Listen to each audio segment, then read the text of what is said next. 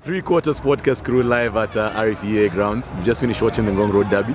For those of you who don't know, again, Sport Pesa Queen versus Resolution Health Impala. And with me is our bad guy of the week, Pius Shiundu. Pius.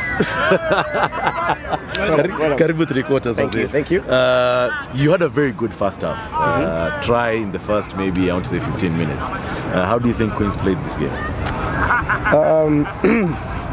I don't know. We played brilliantly in the first half. Yeah, as you're saying, our tempo was high. We came off the blocks rather quick, especially after they scored us. Yes. So we were trying to spread them as much as possible, and that's how you saw my try came in quick. The next try from Animals came in quick. So I think we played rather well. Two wins over Impala this season. Are you feeling good?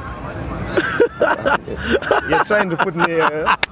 Like, I'm feeling good. You're feeling good, we're climbing the log. If KCB lost today, we've gone top. So I don't know. We're waiting on those results. You're waiting on those results. You hope they've lost it.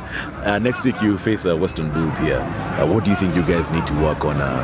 What facets of the game do you think you guys need to work on for next week? Our scrums, obviously. You said, Yes.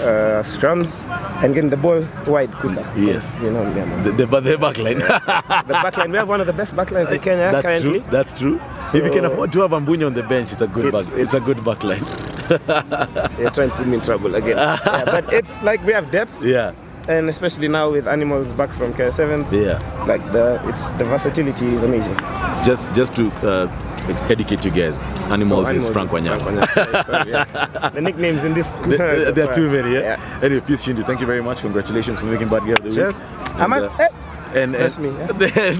Hopefully we'll see you at the bar. No, you've heard it from the man himself, Pius Shiundu, our bad guy of the week. As always, I keep telling you guys, we need to like our Facebook page, you need to subscribe to our YouTube channel, and you need to follow us on Twitter at the Three Quarters. Thank you very much. Keep it live, keep it locked.